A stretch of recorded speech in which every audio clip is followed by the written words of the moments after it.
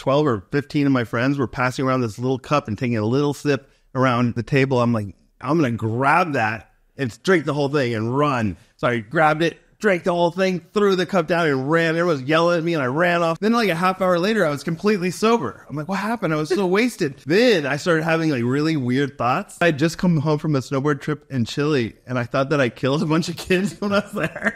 In my mind, I'm like, I think I murdered like a bunch of children. And I was like, why am I thinking this? And finally they told me it was liquid acid and I had like 20 hits of liquid acid. So then once I found that out, I was like, I'm going to run back home, which was California at the time.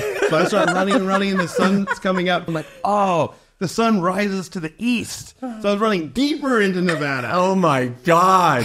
I ended up in like residential neighborhood where people are like bringing their kids to the bus stop to go to school. How long did it take for the acid to wear off? Yeah, like a day and a half. Oh my God. A day and a half.